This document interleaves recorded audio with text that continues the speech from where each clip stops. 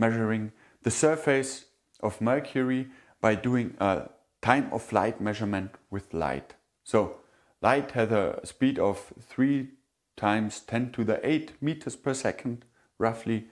And the measurement device had a temporal resolution of about 1 to 2 nanoseconds.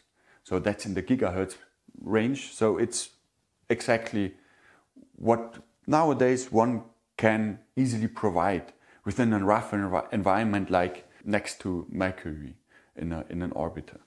So having said that, even with those best conditions, only using time of flight, meaning the speed of light, and the minimum time interval we have, we get an error of about 30 centimeters.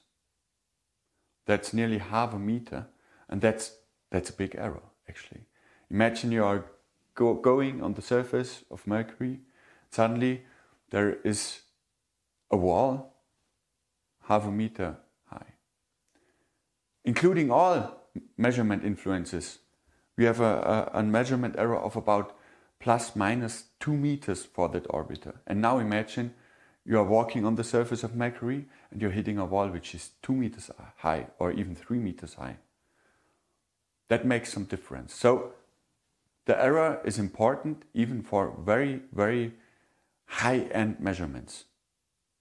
Perhaps especially for them to give a rough idea why those measurements are high-end, because the error is the thing which defines the quality of your measurement.